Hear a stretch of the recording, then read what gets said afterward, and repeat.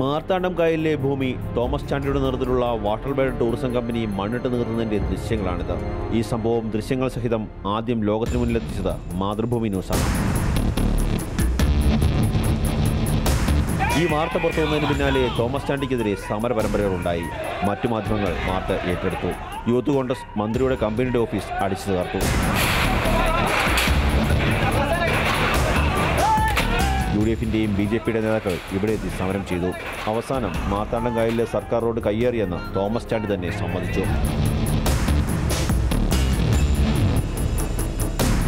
നിലനിൽക്കൽ വിഷയം ഹൈക്കോടതിയിലേക്കെത്തി. ജില്ലാ കളക്ടർ നടത്തിയ അന്വേഷണത്തിൽ നിയമലംഘനം കൃത്യമായി സ്ഥിരീകരിക്കപ്പെട്ടു. LDF യോഗത്തിൽ തോമസ് ചാണ്ടിക്ക് സ്വന്തം വാദങ്ങൾ സ്ഥാപിച്ചെടുക്കാൻ സാധിച്ചില്ല.